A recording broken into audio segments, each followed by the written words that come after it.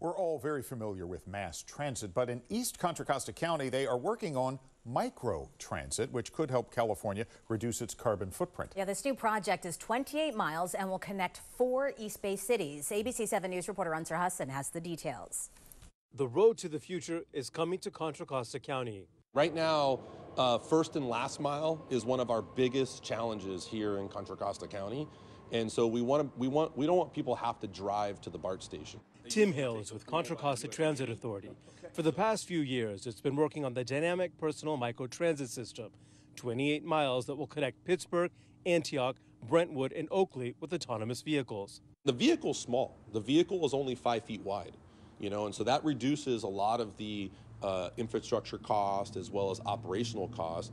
And the vehicle's also electric, so it's also sustainable, zero emissions. Using an app, users would show up at an access point, similar to a bus stop or BART station.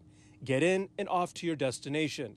The exact pickup and drop-off locations are still to be determined. It takes you from, say, Pittsburgh directly to a BART station or to the downtown community center or to a university or a school like Los Medanos College, all those really important points of interest to the community. Eastern Contra Costa County has a population of close to 300,000 people and growing. The county estimates that 79% commute to work in other parts of the Bay Area, most using Highway 4.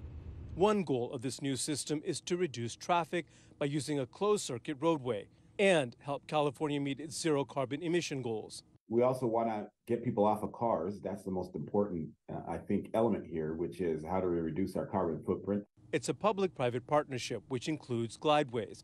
It provides the tech and the vehicles, which are being tested at Momentum Station in Concord. A ride that takes you 25 minutes will now take you predictably all the time 6 to 7 minutes. The cost, $450 million, but still less than the billions, for example, to expand BART. Next comes design and environmental reviews.